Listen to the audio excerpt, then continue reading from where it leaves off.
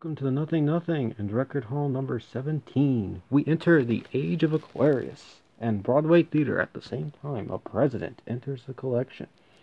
A band that likes taking care of business enters with their first album. And we jump, follow with three sisters and originally four. This and more coming up next on Record Hall 17.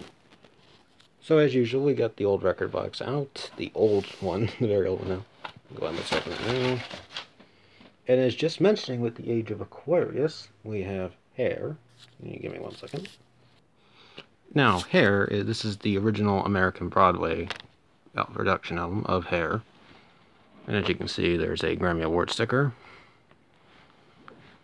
And of course, everybody, if you've heard what I said, the Age of Aquarius, of course, is on here. Aquarius, side one there, as you can see it.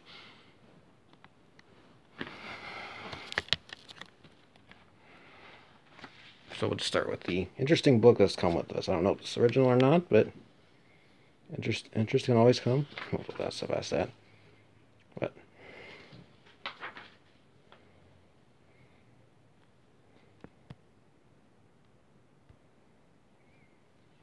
as we flip through the book here real quick, you'll see it's basically just a write-up in pictures of the Hair at the time. I don't know if it's original to this or not, but at least you get an interesting look at what Hair was like at the time. It was a brand new album.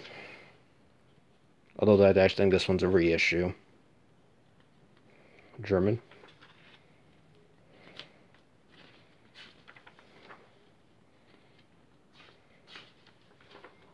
Of course, in the end, when we get to it, I'll pause on it.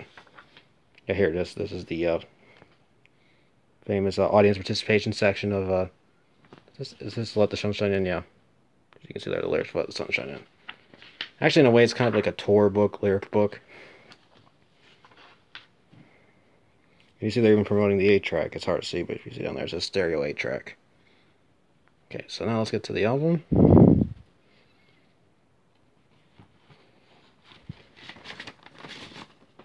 I'll just leave it in there because it's black. It's an orange RCA label. That's what the soundtrack was released on.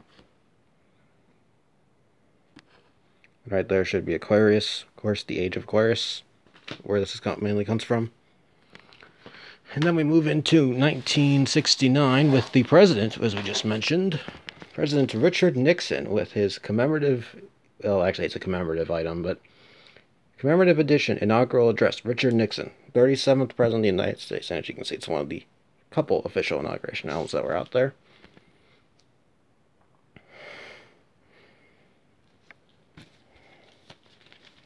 I don't think I need to explain what an inauguration is, but if you don't know, it's basically where we inaugurate our president, and they have a huge speech and musical performances, and it's quite a big deal. 1 second.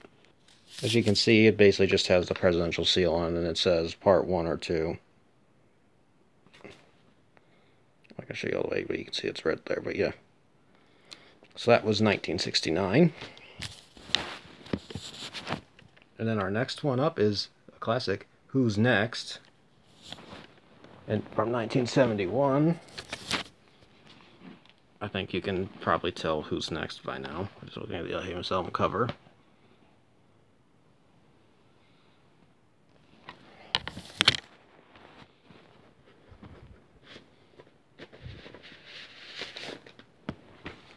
They were on Decca here. Or originally they were on Decca, then moved to Warner Brothers, as you know from Who Are You, and then my Face Dances. It's the one, of course, that has Bob O'Reilly and Won't Get Fooled Again and Behind Blue Eyes, so on. And then in 1973, we have Carly Simon and No Secrets. And if you recognize the album cover, you'll know what the number 1 is on this album. It's, where is it? It's on this side here somewhere. There it is. It's You're So Vain. The song with the infamous Still Don't Know Who It's All Written For.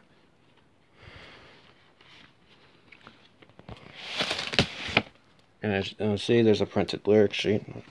There we go. Might be a little difficult to read, but you get the point. Then there's a photo of her. I think this is the photo the Rock Hall uses for when they put her in. course, she was on Elektra, so we should have the famous Electric Butterfly label. This is prior to 1980. Yep.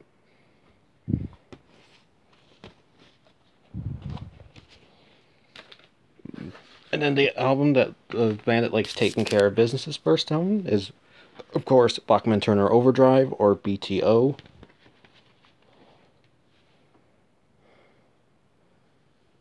I'm dark here in a hurry. I might have to refilm this later. Anyway, here's the inner sleeve. You can see the songs on here. So you can see this was a gatefold. I don't got a sleeve for, so I'll just show you. This is Mercury's, actually, first entry of Mercury records into my collection. Thanks to Bachman Turner Overdrive. And then coming up next in 1978 is the Doobie Brothers and Minute by Minute.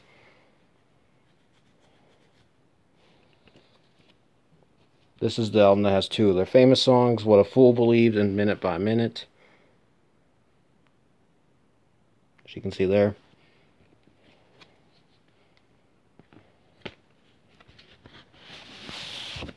On the one side is printed lyrics, just to prove your point. There's Minute by credits on. There's Minute by Minute.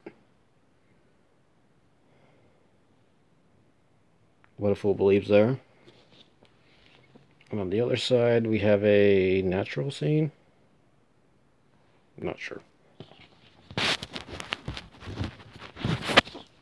And of course, I put it upside down. There we go. They were on Warner Brothers. So this looks so much like my Rod Stewart, Stanford Man band. Not Stanford Man. Excuse me, Stanford and whatever. The one that did Smoke from a Distant Fire. This was 1978. And then we move into 1981. Right, I'm checking out 81. 1981, with Foreigners 4, their fourth album in English, and also there were 4 members of the band at this point. This album famously has two famous songs, or 3 actually: Jukebox Hero, Waiting for a Girl Like You, and Urgent.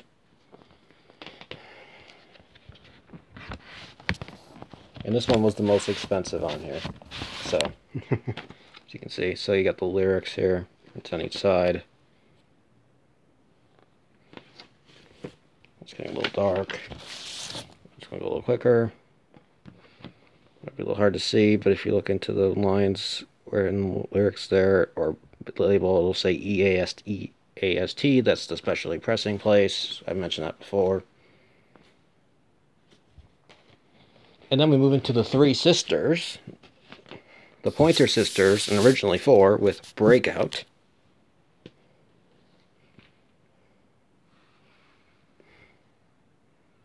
And barcodes, of course, Discogs, mobile app, you can scan those. Help you find versions. There was 2 of this one. And there was my reference, Jump for My Love. Well, I said Our Love, but, you know. But anyway. So here's the label. This is the first of Planet. Oh boy. Planet Records, which released them. I didn't grab the paper, so and it looks like we have credits and lyrics here. Yeah, looks like credits and lyrics. So obviously your A and B's respectively.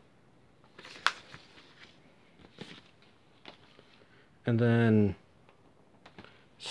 lastly, we have from 1985, Mr. Mister's Welcome to the Real World, which has 2 hits, 2 number 1s in fact, which we'll get to in a minute here. I'll show you the back. There's your band members at that time. Barcode, scan that on Discogs mobile app. And the first one is, it should be coming up here right in a second. There's Broken Wings, their first number 1. And then their second number 1's right next to it, Curie, depending on how you pronounce that.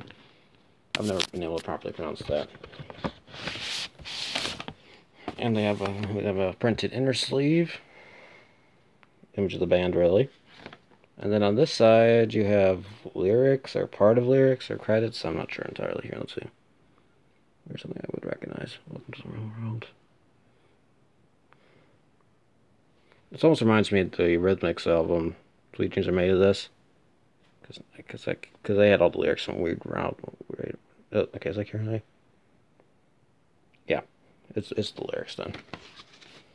And I'm going to admit this song's going to be a bit of a repeat. You've seen this label before in the past. It's the RCA. It's RCA again. They were on RCA.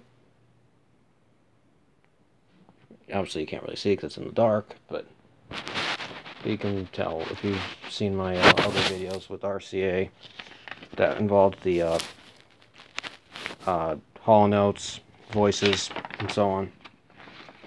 And with that, I thank you for watching, and I hope you enjoyed this, and I will see you again sometime.